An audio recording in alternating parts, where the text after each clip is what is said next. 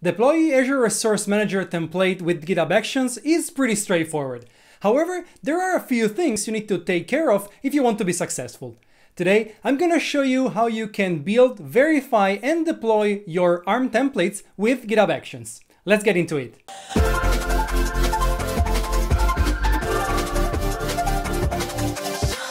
Hi everybody, welcome back to CoderDave.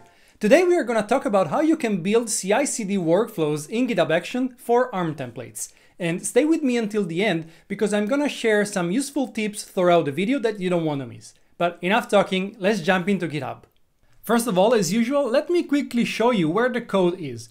In this case, we have this VM folder over here in this ARM examples repo. And inside, I have the ARM template and the parameters file. As the folder says, this is an ARM template for a virtual machine, but of course you can use the workflow we are going to see also for any kind of ARM template. If we quickly go inside the template, you can see it's just a normal Azure template. Usually for complex templates like this, I would recommend to split them in different files and then reference one another. But for this demo, I just have a single file, it's just easier to manage. And it's just a normal one.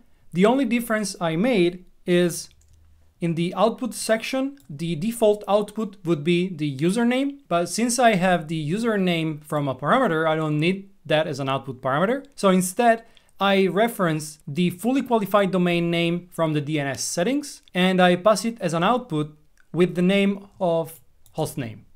And we will see later why I do this. And if I go back in the parameters file instead, as you would expect, I have all the parameters that my templates require, and we will see in a second how we can override those in our CI/CD workflow. All right, let's see our GitHub action. Let's go back to code, workflows, and I have this VM CI/CD workflow. Let's open this up and let's see what we have here. First of all, I want to say that I'm using this workflow for both push to the main branch and for pull requests. And this is an important distinction that we will consider further along in our journey. Then for convenience, I have some environment variables for region and their resource group. And then I have my jobs. So let's focus on the first job first, which I called validations. Now, all I want to do in this job is making sure that my ARM template is formally correct from a JSON standpoint. It's functionally correct from an ARM standpoint, and of course, validate that. To do so, I'm using the ARM template toolkit, as you can see over here. Since I have only one file to validate, I'll pass the path of the file directly. And this action does actually two things. Does a normal linting on JSON and also does the proper ARM functional verification offline. So no need to connect to Azure in this case to validate my ARM template. And I want to do this offline because at least for a first verification, I want to make sure that everything is correct without the delay of connecting to Azure to have that validation. Next, I'm just going to print out the test results using this syntax. So all of this happens offline. When I'm sure that that is okay, then I want to do the online validation, meaning that I want to validate the ARM template already against Azure. To do so, I need two actions. First of all, I need to log into Azure, and all I need for that are the Azure credentials. I will talk about these Azure credentials in a moment because they need to be generated with a specific command. But before we look into that, I want to analyze the second actions we are going to use, which is the official ARM deploy from Azure. In here, of course, I need a few parameters. I need the subscription ID, which I recommend saving in a secret. We need to give the region that, as I said before, I saved into the environment variable at the beginning, as well as the resource group name.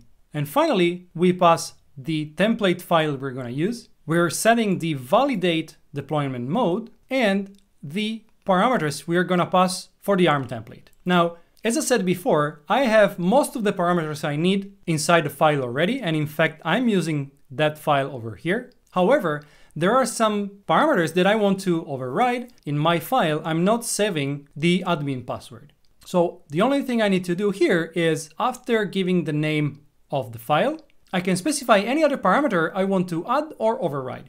In a real example, you will have here also the VM name, for example, or any other parameter that you need to generate or take care of dynamically. Before we move to the next step, let me talk about the Azure credentials. And to do so, let me go to the Azure portal. And I want to do this from the Azure shell. To generate the credentials in the specific format needed by the GitHub Actions, you need to use this command, azadsp, because we are going to create a service principal. We're going to create it for role-based access control. We give it a name, and the most important part is that we're going to use this --sdk-auth flag. The SDK authentication and the GitHub Actions that we're going to use are basically using the SDK. It requires more parameters, and we will see this in a second. And the last flag we are going to need is this role contributor. I would also recommend restricting the scope to a single resource group or at least subscription. But in this case, for the demo, I left it like this. If I execute this command, you can see that the output is quite bigger than usual. And what you have to do is copying the whole JSON output and save it in your secret in GitHub. Let's now go back to GitHub and take a look at the last part of our workflow. And I'm referring to this one. I should say that if we reach this point, it means that the validation that happened here has succeeded. So having done the offline validation first and this online on Azure validation, we are fairly sure that our parameters are okay to be deployed. But I don't want to deploy them from within this job because this is only the validation job, and I want this to be executed for both push and pull request. So what I do is uploading the content of my VM folder that, as we've seen before, is the one containing the ARM template and the parameter file as build artifact, because I don't want to check out again the whole repo in the deployment job we will see in a moment, but also because build artifacts are immutable. So I'm 100% sure that if I use the same build artifact in the next job, the files will be exactly the same as the ones we've used and manipulated in this job. Once again, remember that you need to generate the service principal using the --sdk-auth flag to make it proper.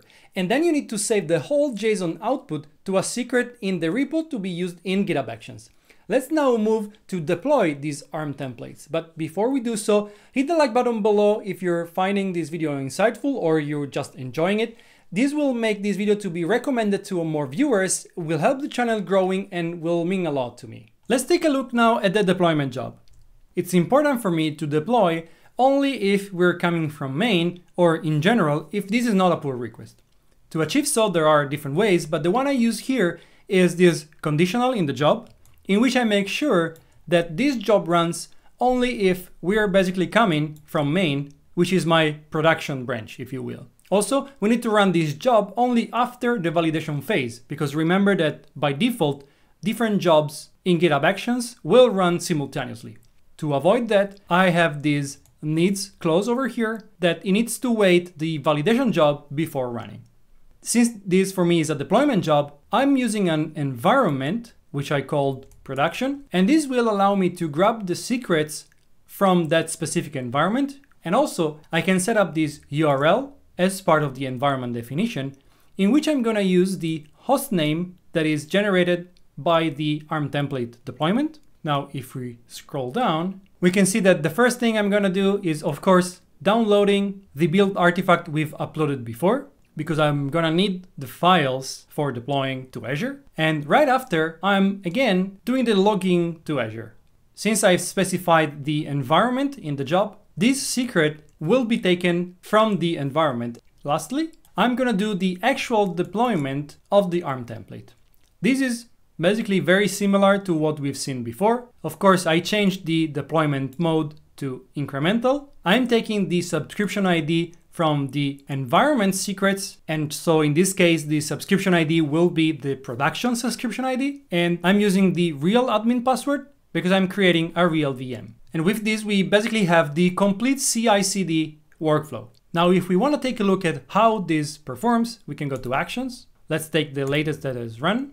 And you can see that we have the validation step, which took only 54 seconds. And we have the deployment job, which, as I was saying before, also shows me the URL of the VM, which comes from the fully qualified domain name that is the output of my ARM template. All right, that's it for today. As you've seen, this process is pretty straightforward, but there are some details you need to take care of, like the credentials that need to be generated with the proper command.